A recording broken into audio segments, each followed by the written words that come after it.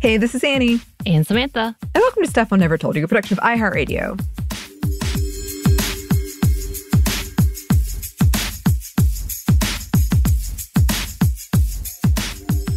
And welcome to part 2. Who knew we were doing a part 2? Not me. But you know what? Just so you know, Annie, yes? Before we jump into this part 2, this is award-winning show. They not only won, they were nominated, rather, for some primetime Emmys. Yeah, they lost to Game of Thrones. Oh, yes. Well. Yes, part 2 of once. They lost the Game of Thrones. So I feel like that's, valid. But they were nominated for like Teen Choice Awards as well and different Choice Awards. So this is a legit show. I'm excited. This really was one of my favorite shows. It is a legit show. I have yet to see it. And yes, we are talking about Once, and we are talking about Regina, the fictional character from Once. And what we're doing is sort of a fun holiday end-of-year exchange where Samantha is taking over my fictional Women Around the World segment. And I hope that you're having fun. Yes, I am having fun. And I love the fact that I'm making a two-parter. I can't just I just stick around. You know when I grab onto something. Yes. I can't hold back. And yes, this is part 2. I guess we should say that there's some spoilers if you haven't watched it and want to watch it. I do tell I think, finale. So go watch it, all 7 seasons of it, and then come back, I guess. Yes. If you watch the first season, you're good. Yeah. Yeah, but it can be fun. Like, I've just been going on this ride. I have not seen it, but I've been having a great time. It's a lot of shockers. A lot of shockers. But yeah, let's get back into it. Season 2, we have a resurfacing of Cora, her mother, who also is kind of like blindly like, I want to make her happy, and being powerful and getting her revenge will make my daughter happy. So she's another antagonist, a part of this. The entirety of the second one, though, is not only her getting back her magic and proving herself, but actually trying to redeem herself. So we talked about Regina's arc before, me and you, Annie, which yes. I said that that's her thing. There's like, yes, she is evil and unhappy, but she does a lot of bad things, which I love how we gloss over all the deaths to give them the redeeming arc. But I'm like, man, she sure did kill a lot of people. Well, speaking of, very briefly, when I did a whole episode about redemption and women villains, Once came up, because a lot of times we do that with, say, your Darth Vader or your Kylo Ren, but we don't do it with women. With women, we're like, yeah, die. We don't want to redeem them. But they gave Once as an example of like a character that actually did kind of have a more fulfilling arc of a woman villain, other than just, yeah, she did bad, so let's kill her. Right. Whoopsie. Yeah. My bad. Just saying. I know that is, yeah. So she, in the second season, is trying to redeem herself. It's the battle, her trying to figure out what she wants, what she isn't, lies that have happened, and her undoing it, and her doing better for Henry. All these things. At this time, Emma and Snow White get trapped in the enchanted forest, so the other world, and they're trying to get back. Then we bring in a whole lot of new characters, including Hook. Again, we bring back Cora, as we said. We've got Lancelot as a part of this conversation soon that comes into play. I believe we have Mulan coming into play. Oh, yeah. Mulan. We have Sleeping Beauty, Aurora, all of them. And then we have little folktales. Like, we have a soul eater coming in trying to eat Regina. So Rumpelstiltskin's trying to get his revenge on the evil queen. So all these things. Because she had manipulated his true love away from him and locked her up, who was Belle, by the way. So he's Rumpelstiltskin, but also the Beast, because he helped her in prison. And then she falls in love with him. So we have all of that in play. But this entire time, she's trying to figure herself out and what side she wants to be in. But she also recognizes that at one point, Cora is around, and she's trying to make sure to save and protect her son from her evil mother, who she loves, but also is scared of. Rightly so. And so we come back with Emma and Snow coming back, and Regina had the chance of like blowing up the only access for them to come back that could have actually killed Snow and Emma, but she doesn't. She chooses the better, even almost sacrificing herself for it. And with that, they all come together. Emma tries to give her a chance. And it's like, you can have visitation. So nothing is legality. Like essentially the biological mother should have no rights whatsoever. But yet here, none of that exists. So she's like, yeah, you can hang with us. You can come around, all these different things. And so she's slowly trying to get her redeeming arc back, but everybody's kind of like, is she? Maybe she isn't. Then we come into like where she figures out that no one believes that she's trying because she still has a temper, she still has things. And then her mother comes into the picture and her mother tries to discredit her and make her look bad, like she may have killed or kidnapped somebody in the town, Cricket, who ends up being a psychiatrist in the town, because, it's better to say the truth. And so the mother frames her to show her how people will turn on her so quickly. Oh, yeah. So her goodness for a minute turns back and she's deciding to play on the bad team again, which hooks on that team for a minute as well. And she's trying to get her son back and they're going to live happily ever after all these things. But that turns awry, and then Peter Pan comes in the picture and destroys everything and tries to almost kill her because she's killed so many people that people want to kill her, obviously, including this random man from the real world. She killed him while the son escaped, and the son came back to try to get revenge on her. So much revenge. Sounds like it. So much revenge.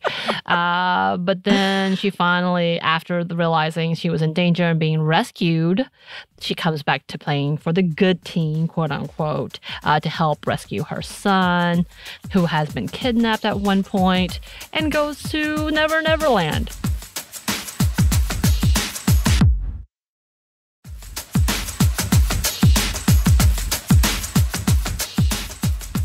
Now we go to Never Never Land. Peter Pan, by the way, is the bad guy in the entirety of the thing, who was the father of Rumpelstiltskin. Whoa. Wow. Okay. But Regina goes with Emma and the whole crew, and they're trying to go find Henry because they have kidnapped Henry because he is the one true believer. In all of this. And so they need that to break spells or undo magic or redo magic, all these things. And Regina sides with them. But even there, she kind of goes back and forth about playing her way and being with the evil team to do whatever she has to get her son. And at one point, they all get captured by Peter Pan, and Henry's in a coma because Henry's heart is now in Peter Pan, and like he's trying to replace him essentially. And they get trapped by this tree of regret. So any regret that you have, it keeps on you tighter and tighter and tighter, or guilt, all those things. And it turns out Regina has no guilt or regret because it brought her to her son, Henry. So she rescues all of them and is able to get her son. And then they all go back. There's a flip, and somehow Peter Pan and Henry's body switched. They don't know this. They trapped Henry in a box, Pandora's box. Oh, gosh. And Regina is so excited to have her son back, but she knows when they go back to the real world, she'll still be the evil queen. And that's the thing, is like the entirety of the thing is being called the evil queen and not being able to let go of that, not being able to find her happy ending because she ruined all of that, but she's trying very, very, very, very, very hard. And all that. And she's got some of the best lines and some of the best outfits, just so you know. Okay. And she comes back, and Henry all of a sudden changes his tune, doesn't want to stay with Emma and wants to stay with her. She's ecstatic, wanting to believe this is real. Turns out he was just trying to get to the magical vault to be able to do the curse again. They keep trying to do this one curse, by the way. And so she gets knocked out and all these, and like tricked, and she's so upset that she couldn't recognize Henry because she was so eager to be loved by him, essentially. Yeah. That all these things happen. Finally, things go away, and they get rid of. Oh no, I mixed this up because there was one point that she does sacrifice her relationship with Henry to save them. So there's a thing that happens where this curse thing was had a safety net that if she wanted to blow it all up, she could, and they'll just all return to the enchanted land and forest, except it's only those who were born there. So Emma and Henry are not. So they would go without them.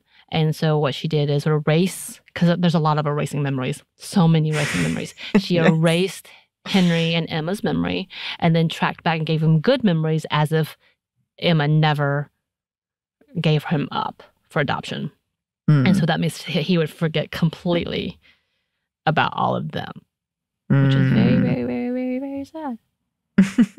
So she does that, sacrifices, and she's so miserable when she returns to the Enchanted Forest that she does anything and everything that she can to try to stop hurting from the loss of her son at that point in time. And then we get introduced to the Wicked Witch, who is her half-sister. What? Cora had a daughter that just, I feel like it's a back play. And so they become whole antagonistic. And all the entire time, Regina is trying to save everybody from her. So yes, I think you kind of understand Regina's background at this point, right? She finally, the one thing she's never able to have is a true love. Which I find fascinating. She finally does with Robin Hood, whom she meets when they get, cursed back to the Enchanted Forest, and then they get sent back to the real world because of another curse. So many curses. But they forget lose their memories, but there is an attraction between her and Robin Hood, who was always intended for him. But because she just wanted to be miserable, she pushed that aside because she wanted to continue her revenge. Instead of going for happiness. And then that's one of my favorite tropes. Yeah. They could have been happy. They could have been happy. But you go for revenge instead. She did.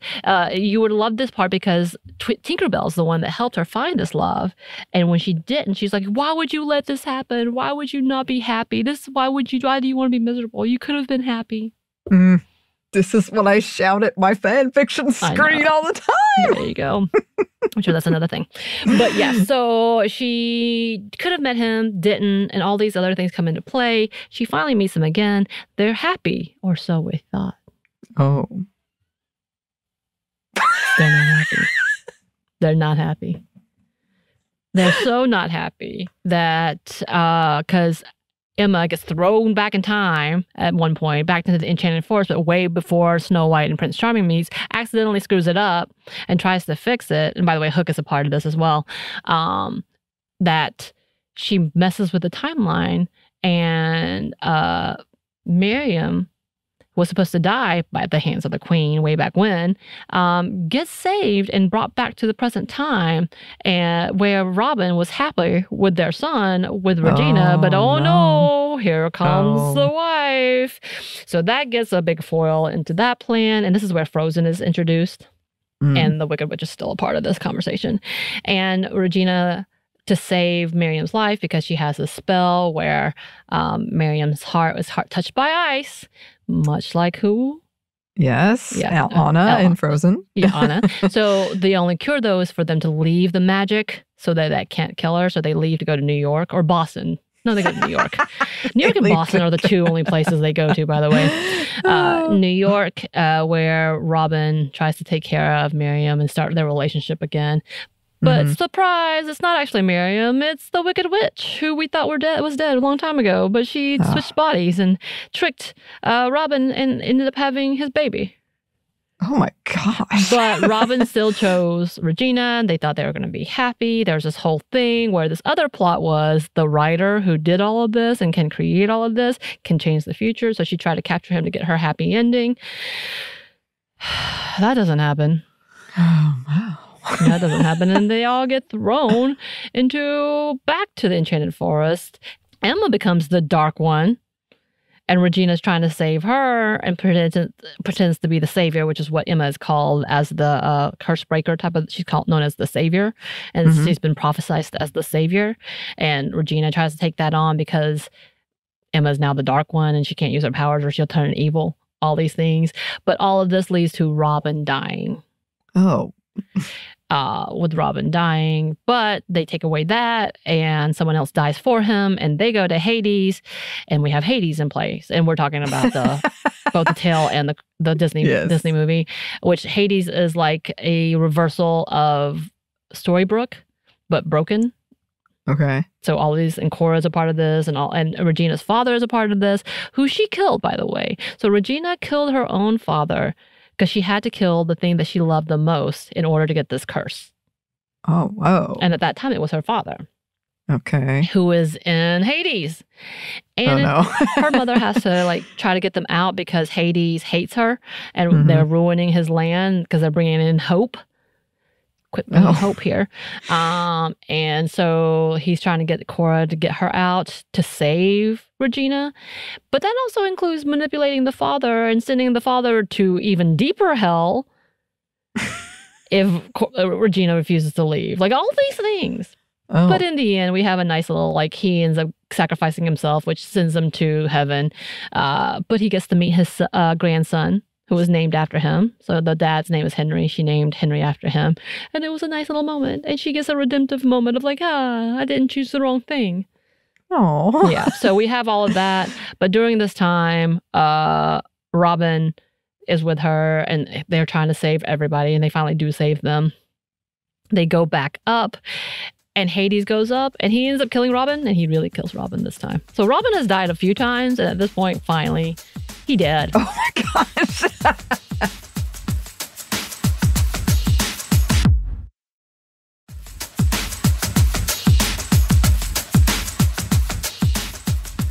So she loses the love and all these things, and she's heartbroken, trying to figure out what to do, and can't get a happy ending. She's still with Henry, and Henry has really helped, and the two of them are together for the most part. And Emma and Regina are doing an amazing job co-parenting. They did a great job towards the end. They finally got it together. Regina kind of becomes better. She even tries to tear away at her evil self to be a part of her darkness in her heart, which came back as a life lesson because that evil queen, which was hilarious and did a lot of, foiling for the entirety of the plots, was a lesson of like loving your true self, even the bad part of yourself. Oh. But that evil queen found, because there was an alternate world where it was written where Robin Hood did exist, they got together, but not Regina. Oh, whoa. So Regina's happy ending, from what I remember, and listeners, you can correct me, is that she got to be queen that was loved by the people. And I believe that's the finale. I didn't watch, I only watched that part once because I'm not going to lie. After a few times, I was like, okay, I'm done with Regina being so sad. It was so sad. Why can't this girl just be happy? Is what I want to know.